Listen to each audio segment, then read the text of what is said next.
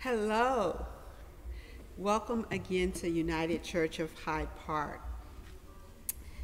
Every day there are a group of swimmers that jump off early in the morning here at the point at the lake. They're out at 5 a.m. earlier before the sun rises.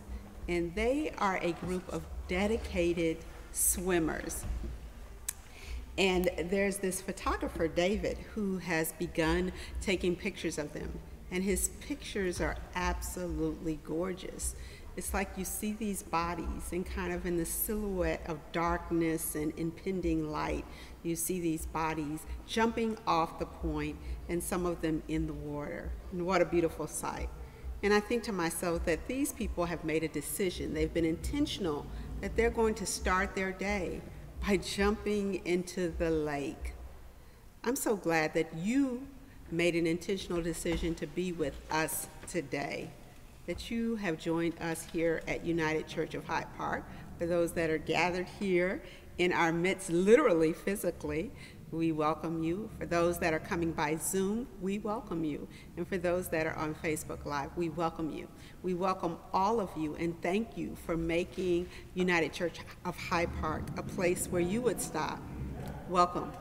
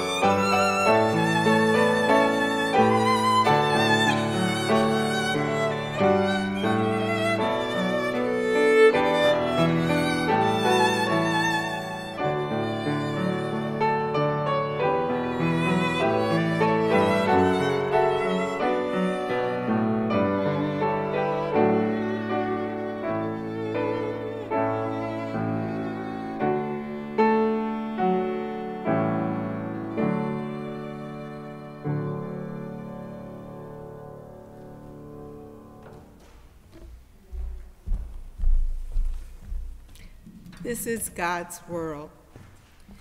Today we invite you to a call to worship, and because we have some people who are zooming in and some who are in our midst, our leader today will also lead those who are in the congregation, and hopefully you at home can follow as well. Disciples and doubters, faithful and feckless. Please repeat after me. We are God's who welcomes us all. Followers and those who lag behind, open-hearted and closed-minded. We are the Lord's, who is always patient with us. Reconcilers and rabble-rousers, foolish and fearless.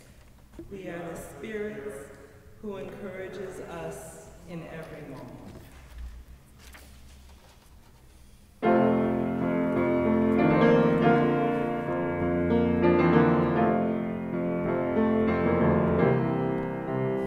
What a friend we have in Jesus.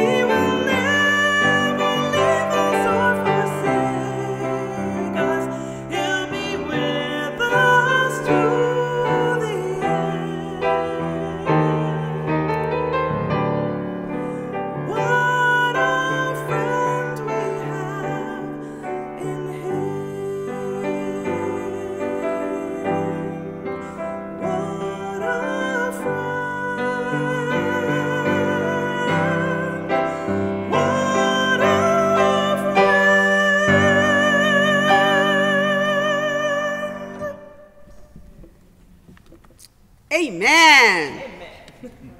Sometimes we're a little afraid to say that, but that was beautiful. So amen, amen. We are reading from the Old Testament today. We are still in the second book of the Bible, Exodus, chapter 14, verses 19 through 31.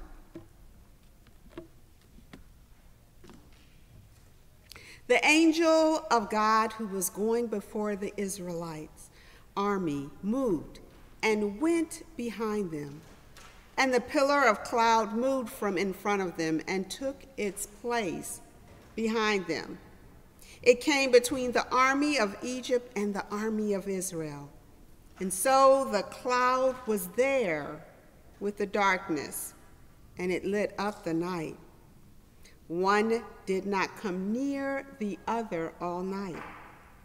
Then Moses stretched out his hand over the sea.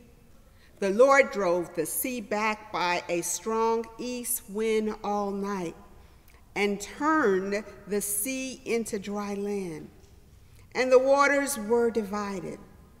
The Israelites went into the sea on dry ground, the waters forming a wall for them on their right and on their left. The Egyptians pursued and went into the sea after them.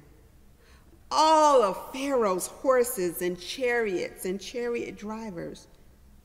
At the morning watch, the Lord in the pillar of fire and cloud looked down upon the Egyptian army and threw the Egyptian army into panic. He clogged their chariot wheels so that they turned with difficulty. The Egyptians said, "Let us flee from the Israelites, for the Lord is fighting for them against Egypt." Then the Lord said to Moses, "Stretch out your hand over the sea so that the water may come back upon the Egyptians, upon their chariots and chariot drivers." So Moses stretched out his hand over the sea, and at the dawn the sea returned to its normal depth. As the Egyptians fled before it, the Lord tossed the Egyptians into the sea. The waters turned and covered the chariots and the chariot drivers. The entire army of Pharaoh that had followed them into the sea, not one of them remained. But the Israelites walked on dry ground through the sea, the waters forming a wall for them on their right and on their left. Thus the Lord saved Israel that day from the Egyptians. The Israel saw the Egyptians dead on the seashore. Israel saw the great work that the Lord did against the Egyptians. So the people feared the Lord and believed in the Lord and in his servant Moses. May the Lord add a blessing to the reading of God's word. Are you all with me this morning? Yes. Sound. Reminds me on when God was creating the earth. Today, for a sermonic theme, I'd like to use Move Out Day. Move Out Day. So we have Girl Scouts and Boy Scouts here, and one of our Boy Scouts leader, Jeff Edstrom, has 2 kids. This year in his family, his oldest son and his firstborn was taken to Mississippi State University.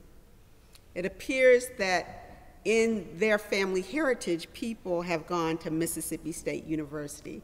So they're not just excited that their son is going to college, but he's continuing this tradition of going to Mississippi State University. So when they got there, they had to go through a series of health screen tests, and one wrong answer could get them sent back home. But fortunately, they were able to answer all the questions the right way, and they were able to help their son unpack and help him set up. Across the United States of America, parents are taking their kids back to colleges. Some are doing the viral thing. Some are going to colleges and doing the partly viral and the partly in class. And we continue to be challenged in the way we experience a new normal. But kids are going to school. Kids are going to college. And many are going to college for their very first time. Jeff responded when someone asked him, "How does your house feel now that your son has moved out, now that he's in college?" And his response was, "Well, the same amount of dishes gets done when he was here and now that he's gone." One of my other colleagues, they took their daughter down to Xavier in New Orleans, and they unpacked her and settled her and got her ready and headed back home, and mom and dad were cool until their first meal at their home. And then mom broke down when there was one less placemat at the table. And it dawned on her that her baby girl was now in college. But this happens, move-out day.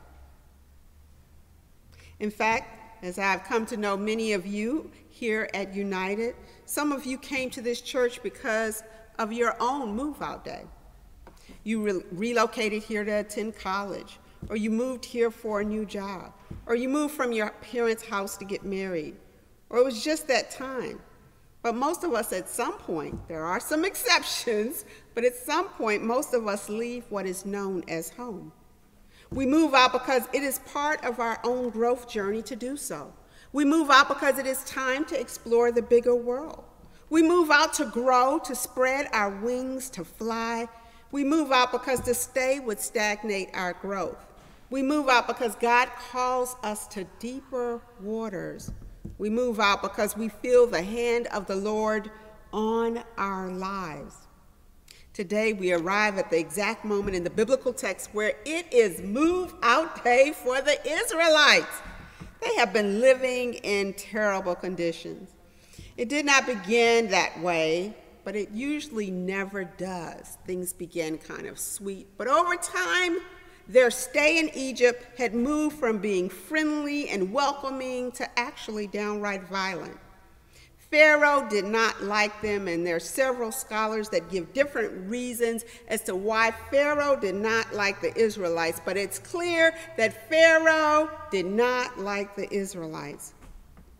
And so you have this tension that is growing between the Egyptians and the Israelites. Us against them. And as much as they tried to work with Pharaoh, Pharaoh was just not budging. He wanted to treat them terrible, but he didn't want to see them go either because they were his bread and butter. And so God led Moses through negotiations to have a conversation with Pharaoh, and Pharaoh didn't want to negotiate. And Moses pleaded with Pharaoh and talked until Moses was blue in the face and tried to make the best, this group of people, of a terrible situation. And then God declares, it is move-out day. So let's just pause here for a moment to reflect on the big move-out day. So on one of my social media formats, I posted a picture of what Forbes has listed as one of the top 10 most unusual restaurants in the world. It is located in Dubai and popularly known as a dinner in the sky. While other restaurants promise you a skyline They were not kidding when they said you actually get a dinner in the sky. Here in Dubai, at a dinner in the sky, you are suspended 50 meters high in the air. If any of you are challenged by the metric system, that's about 164 feet high in the air, high enough. So I post this picture of 24 people having dinner, and I ask, would you do it? Would you go on this dinner day?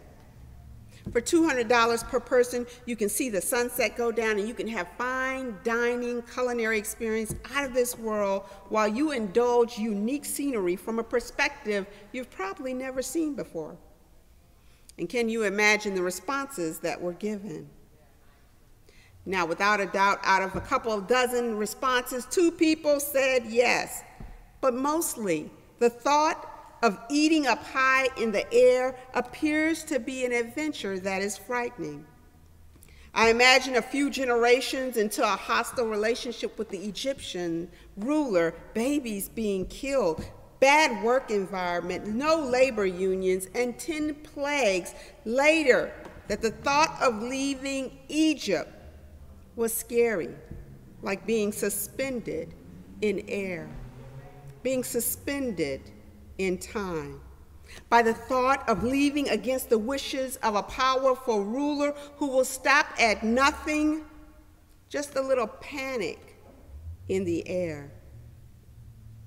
We know that love is powerful, but fear is too. Even in our own country, we can see how fear can tear people apart and bring division. Fear has made this country not the United States of America, but the divided states of America, with people digging their feet in.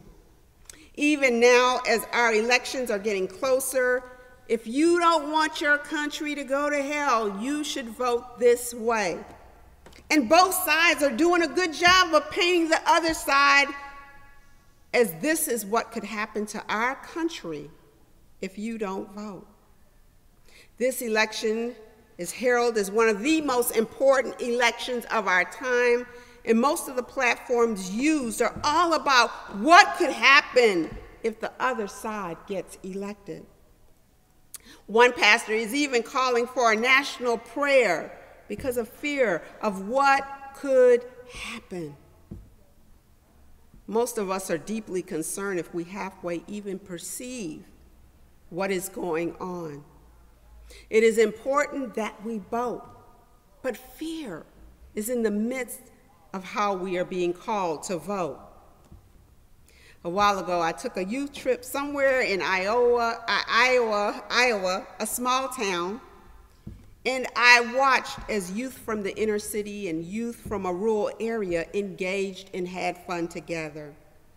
During our stay there, we went across this bridge that was suspended in air, basically by ropes and a piece of board slatted, and the youth, the teenagers, flew across the bridge. They ran with the bridge shaking. They were so excited.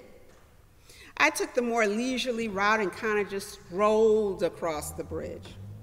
On the other side, when it appeared that most of us were almost over, I looked back and noticed that there were 2 adults and 1 teenager. This 1 teenager was afraid to cross the bridge. It was clear that after several minutes of adults talking to her, that fear had gripped her heart. And the only question left was, how was she going to handle this situation? Sometimes fear leaves us at the bridge in our lives, but it helps to have a God that feels present in our time of need. It helps to know that we have a God that sits close, a God that is with us. It helps to know that in every situation we have a friend. It helps to know that our Creator wants our very best at all times and in every situation. Fear can come, but it doesn't have to be the deciding factor. Fear can be felt, but we can move beyond fear. Fear can sit us on the edge, but God knows our name, and God calls us to God's self. Fear will visit us from time to time, but we have God to lean on and lean into. It's Move Out Day. Man, if I could just color the excitement on these faces here. It is Move Out Day. Today is the day that the Israelites are to move out, but not alone, not on their own. They have Moses, and more importantly, they have God. Pharaoh had said they could go, but then Pharaoh changed Pharaoh's mind. And so they're leaving, and they're being pursued, and they're trying to get free, and they're being pursued. And Frederick Douglass says that freedom doesn't come without a struggle. Disney Plus ain't got nothing on Move Out Day.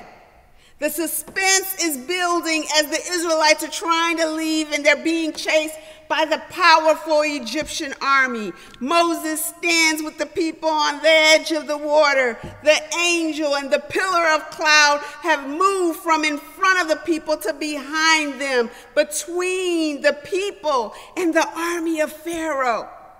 What happens next shows the presence and the power of God. Moving out is about freedom. Moving out is about growing into the identity that God has for you. Moving and movement is a part of our spiritual journey. You shouldn't be the person you were 10 years ago. You shouldn't even be the person you were a year ago. A couple of weeks ago in the caregiver support group, we had a trainer present on arthritis and all the symptoms and what you can do to make it better. And one of the things they said is movement is like lubrication for the joints. Moving out is also important to our faith. It's important that we move. God is not done with you or us, nor was God done with the Israelites. In order for them to become the people that God wanted them to be, they had to move out. Let's talk about that fear again. I love the YMCA. Like the church, they foster a sense of community through activities that they have at their different locations throughout the city. They have all kinds of activities for all ages, and they're really good at teaching kids and adults how to swim. However, it's much more fun to watch them teach the teenagers and adults how to swim, because teenagers and adults have now more of an ingrained fear than do little kids who simply are willing to just launch out. One day there, I was observing their class, the class where they were teaching the teenagers and adults. And there was this one teen that started or appeared to look like he was drowning. He was so afraid. He was fighting the water, and you could see splashes coming in every direction. I mean, if you could get an award for beating the water, he would have gotten it. You would have thought that that was the Israelites in the Red Sea or something, but here he is fighting the water. This teen is so afraid that he's drowning.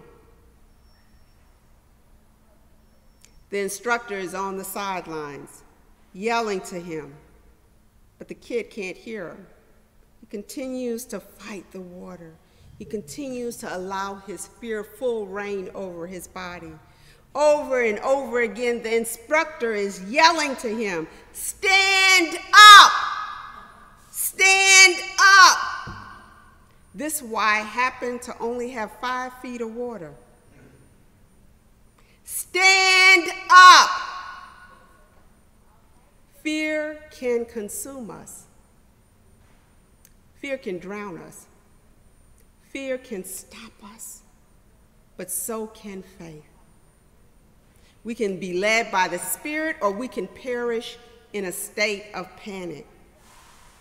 Nelson Mandela, in his autobiography, The Long Walk to Freedom, says, "I am fundamentally optimistic. Whether that comes from nature or nurture, I cannot say. Part of being optimistic is keeping one's head pointed toward the sun and one's feet moving forward." There are many dark moments when my faith in humanity was sorely tested, but I would not and could not give myself up to despair. That way led to death and defeat. It is always a good thing to move in our faith. It's move out day. Amen. Let us pray. Dear Lord, we really have come this far by faith, sometimes leaning on you. And if we keep it real honest, sometimes we didn't lean on you at all. But you have kept us, just as you kept the Israelites. You have kept us, not just with our faith, but all of the fear that we're sometimes entangled in. Even when we're in 5 feet of water and fighting the water and perceiving ourselves to be drowning, God, you have been there. And you scream out, stand up. Stand up. Dear Lord, we are living in critical times where we can choose fear or we can choose our faith. And we can stand up. And we can be counted and we can be led by you. Because you didn't bring us this far to leave us. And we have to be reminded that just as you were with our ancestors, you are with us today. Let us cling to our faith, let go of our fear. Let us cling and hold on to our faith and distance ourselves from our fear. Let us lean into you always to lead us through. Amen.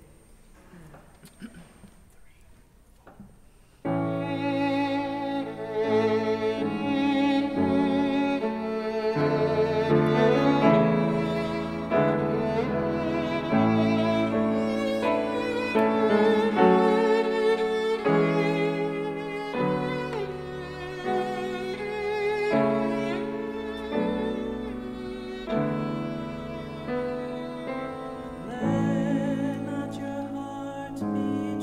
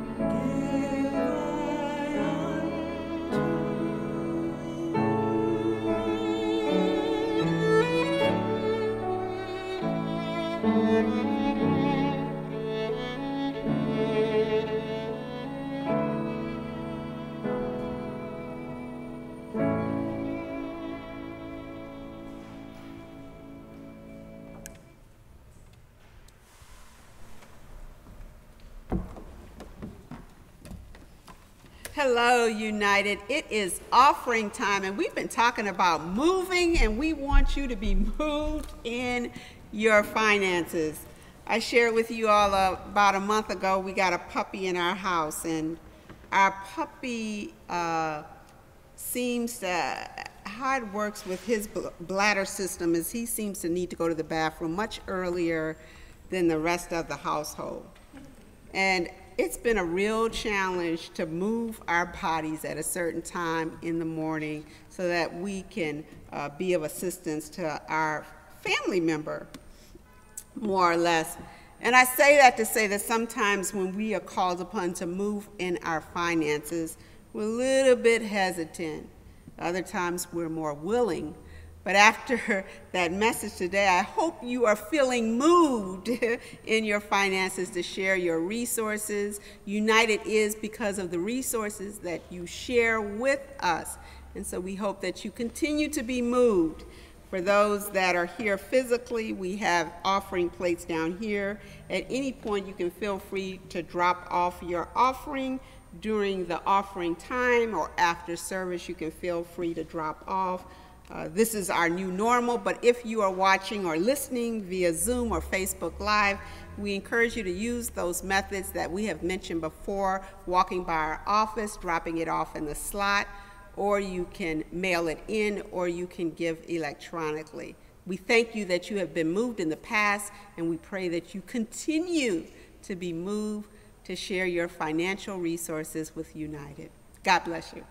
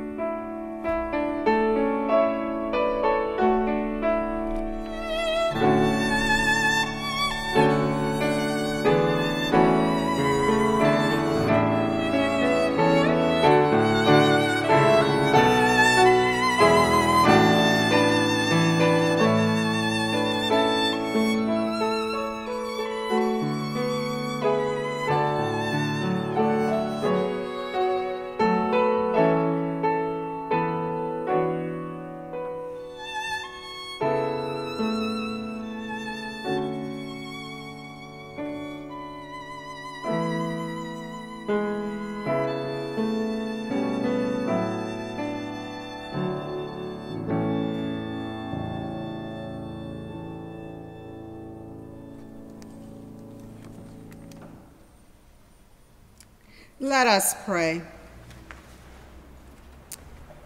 We have a variety of intention for offering these gifts that we bring to you, O God. But whatever the reason and whatever might be our purpose, we trust, God, that you will use them to bring healing to brokenness, hope to despair, and welcome to the forgotten.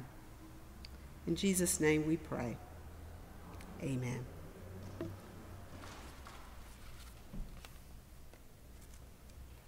Well, it's Joys and Concerns time, and we are thinking about how we do that differently and what our new normal is. And so in the future, we're encouraging people to get your joys and your concerns to us during the week. If you have a joy and concern, try to send it into our secretary or send it into me and try to get that in so that we will know in advance what people's joys and concerns are. For today, I'm just going to ask that people think about what you're joyful about and to think about what you're concerned about without speaking them, but just to bring that up and think about that. What are your joys and what are your concerns? Let us pray. For the people of this congregation, for those who suffer and those in trouble, for the concerns of this local community, for the world, its people, and its leader, for the Church Universal, its leaders, its mission, and its members, in communion with the saints. We say, Lord, that you hear our prayer. And today, Lord, we join in a prayer that we say often together. Our Father, who art in heaven, hallowed be thy name. Thy kingdom come, thy will be done, on earth as it is in heaven. Give us this day our daily bread, and forgive us our trespass, as we forgive those who trespass against us. And lead us not into temptation, but deliver us from evil. For thine is the kingdom, and the power, and the glory forever. Amen.